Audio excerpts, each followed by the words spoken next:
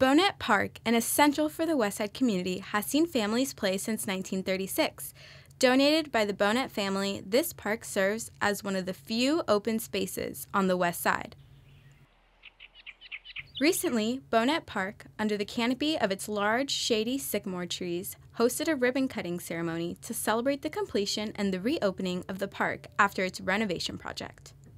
All right, Bohnett Park is open for business.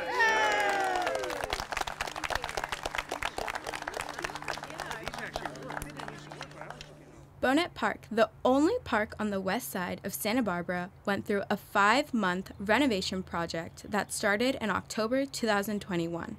The last renovation in the park was done in 2016. This recent renovation project had 2 parts: park improvements and the creation of an underground stormwater treatment facility. The project's design and development began 3 years ago. The Parks and Recreation Department and the Creeks Division collaborated on this renovation, as the Creeks Division was looking for a chance to create an underground stormwater treatment to improve water quality, and the Parks and Recreation Department was beginning to look into refreshing and updating the park itself to better accommodate community use. Funding for the renovation was provided by the Community Development Block Grant Program, La Cumbre Foundation, in the city of Santa Barbara.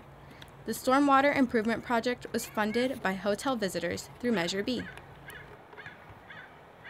Today, we celebrate with the West Side neighborhood the reopening of the new $1.9 million worth of improvement to Bohnett Park.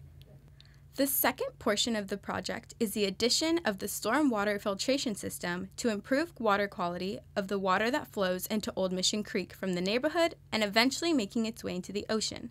In 2003, the City Creeks Division restored riparian habitat, improved water quality with bioswales, and enhanced open space in the park. First off, we've never done a project like this at the Creeks Division. We've done a lot of demonstration projects like the paver projects in the streets and the sidewalks and things like that. But we haven't done any of these underground chamber type projects where you're infiltrating stormwater under a play field or a parking lot, something like that. So it's pretty new for us. And that's why we did it. We wanted to use it as a demonstration project for the community, as well as treat, almost 6 acres of urban runoff. We've just never done one here, and doing one in the parks, they've done that in other places, and it's a kind of a cool thing because you've got a dual use. You can play on the field and you've got water quality treatment. So other water quality treatment devices sometimes require quite a bit of real estate in order to do it. But this, you've got a dual use, and so that's nice. A new addition at Bohnett Park is the ADA-approved facilities, like this wheelchair ramp behind me and more accessible pathways. The addition of facilities that are compliant with the Americans with a Disability Act allows for this park to be truly enjoyed by everyone.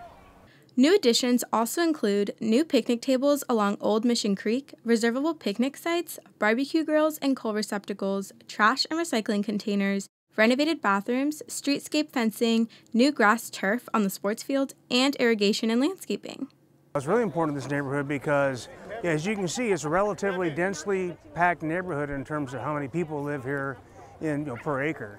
And so the outdoor spaces are even more important because this is where you don't have a back or a front yard. This is where the kids come, and this is where the kids meet, where they play soccer and they play basketball.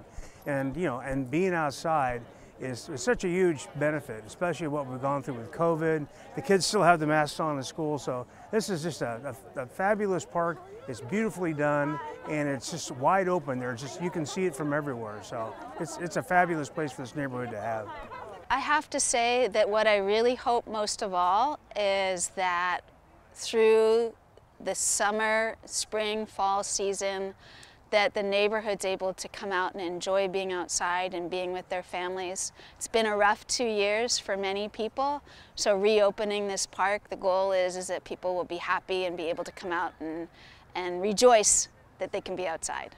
It's such a cool location because not only is it a park, big open space, there's a playground, there's a creek, there's a Boys and Girls Club. This whole place is just an outlet for community members, family, kids to come together and play and be happy outdoors. For the renovation, storm water would flow untreated into Old Mission Creek.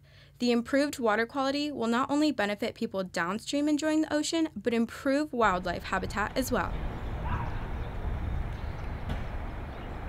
The Westside community has now gotten a renovated park that will better serve the neighborhood and the young children who will grow up playing in this park for years to come.